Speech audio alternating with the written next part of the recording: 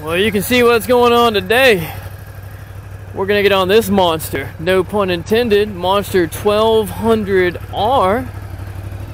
Been going through my instrumentation a little bit and playing with it, getting it set up the way I want it. For a little setup, we got our ride modes, battery, backlight, clock, pan code, RPM, unit settings, information mode, your lap, and we don't have DDA access right now. But information, core, full, track. I'm in track screen right now. You know what? I'll go back to full just to show you the differences between them. Boom! All of our information at the bottom is now available in a reduced tachometer. But personally, I don't need to know all that. All I need to know is my speed,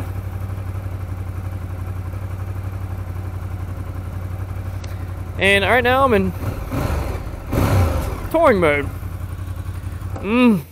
Oh, side stand, guys. I'm getting excited.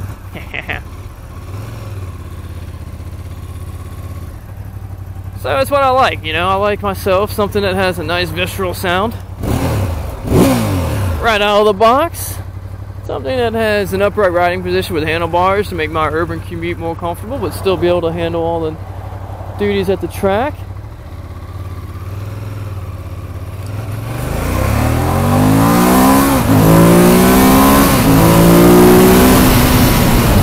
Thank God for traction control. You can feel the front end floating and just the wheel kind of just riding right across the asphalt surface, but not getting out of hand. And we got this nice steering stabilizer. I was playing with it earlier. I actually probably need to crank it back up a little bit. I turned it all the way down just to do a little road comparison. So that's still the one thing with the Ducati I'm trying to find a way to love. It's got torque, but it's just a shaky presentation until you get it up there in that 4,000 RPM range.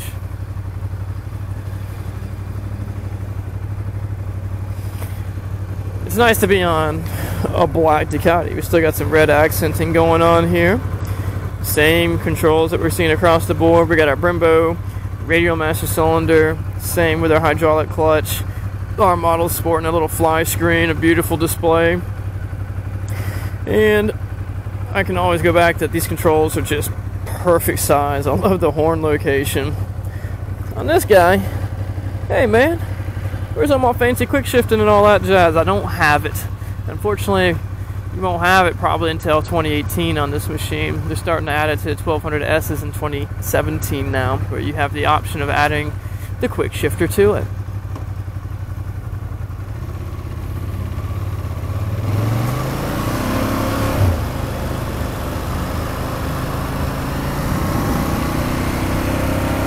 So yeah, now we're in a good happy zone for us. See a little bit lower on this machine than I'm used to on a lot of the Ducatis, which is nice. This is where it's getting to having its more effective snappy power. Hold on, baby. Hold on. Pirelli rubber single-sided swing arm, oiling suspension, Brembo brakes. The bars are wide and flat, which is nice. I don't mind that a bit. The thing we need to do is get this beast out onto the track. We know it's going to be a monster for the street. Should have waved. Be nice to my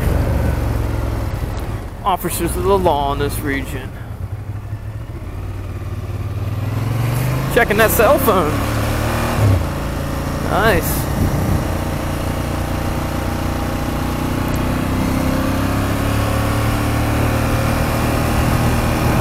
If I get quiet, I'm just listening to this amazing motor.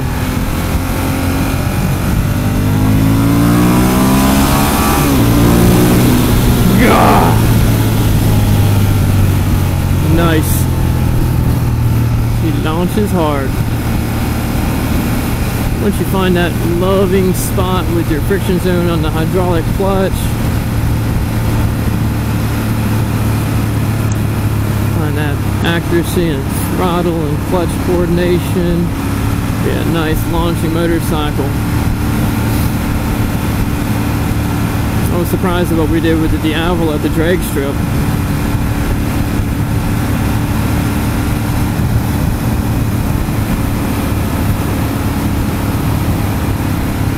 You know, that's just one of the things that these Ducatis do. It's got this really nice transition.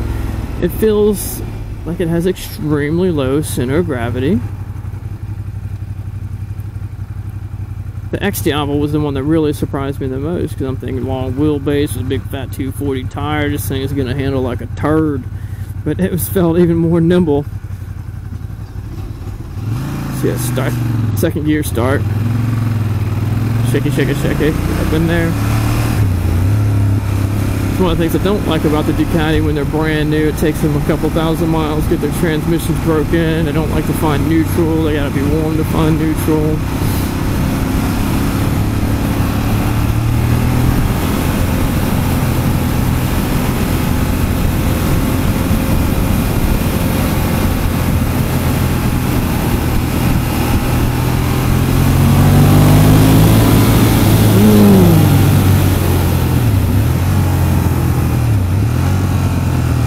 Soaks up harder downshifts with those big pistons that want to go engine brake.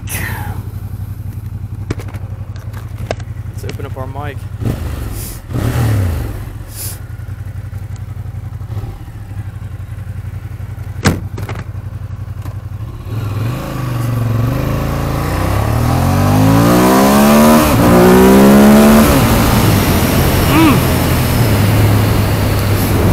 So we just got to find out how much we're liking the twisties. Over in Sardinia, it's almost overwhelming because the power was there, just wanting to pick up that front wheel out of the corners.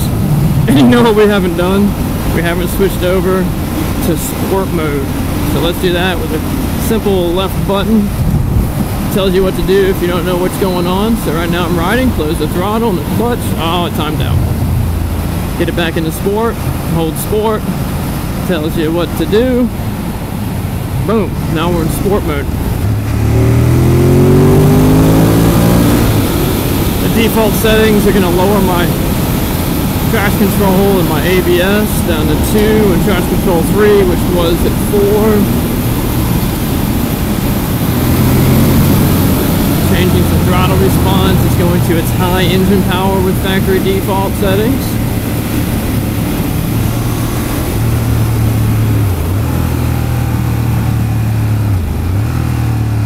Get out and play in the mountains with you guys a little bit on this thing. This urban riding, it's kind of practical. It's what we do. We know the bikes are going to be overkill for anything we do on the street. Except for the G310 I've been on all week. My God, that needs a little bit more juice, but it's one of the most agile motorcycles.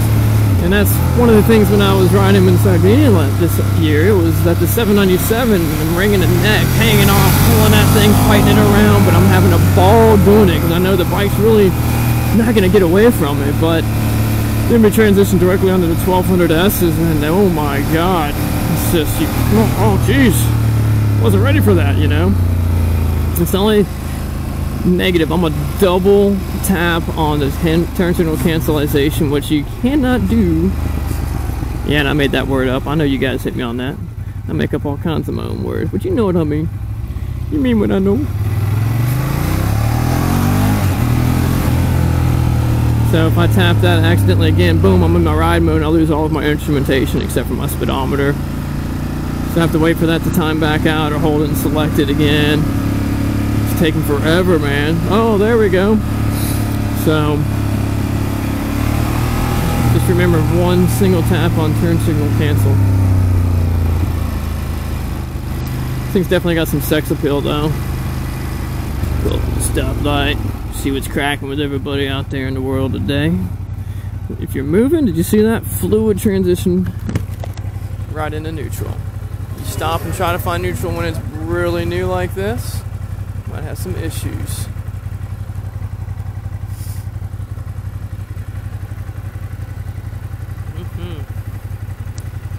All kinds of people to stare at this beautiful machine today.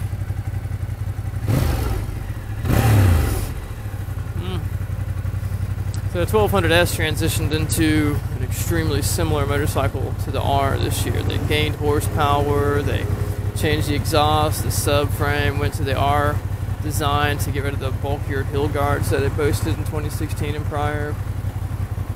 Monster 821 still have that hill guard she's a little bit of a hindrance. It actually cost us our first 2 sales on a Monster 1200 S because it did not like that heel guard for more athletic riding, getting on the track with it and whatnot. You couldn't feel like you could transition around on it. I'm wearing my khakis and feeling a little bit of the heat starting to roll up into the saddle. Not feeling a lot on the chest and core. Obviously, it's not resonating up there, but I got leather to protect me for that.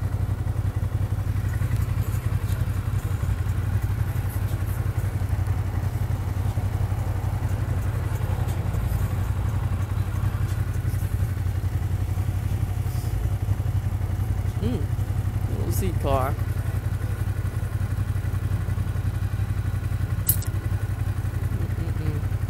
Look at this line.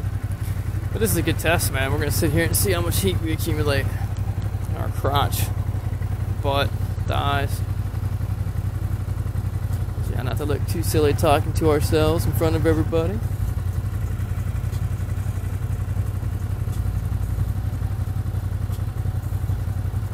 My leg is resting on that. So as a shorter rider, I'm finding my leg resting on that plastic heat shield. It's not burning me up or anything.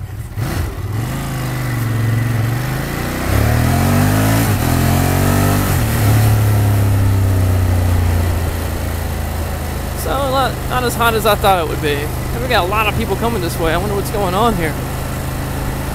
That's alright, because they're going the other way.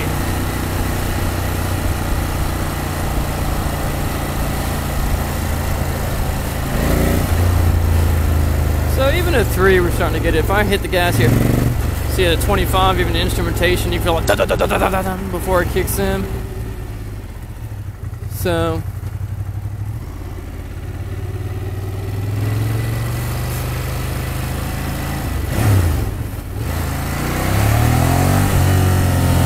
God, I want to take it out and do stupid things with it.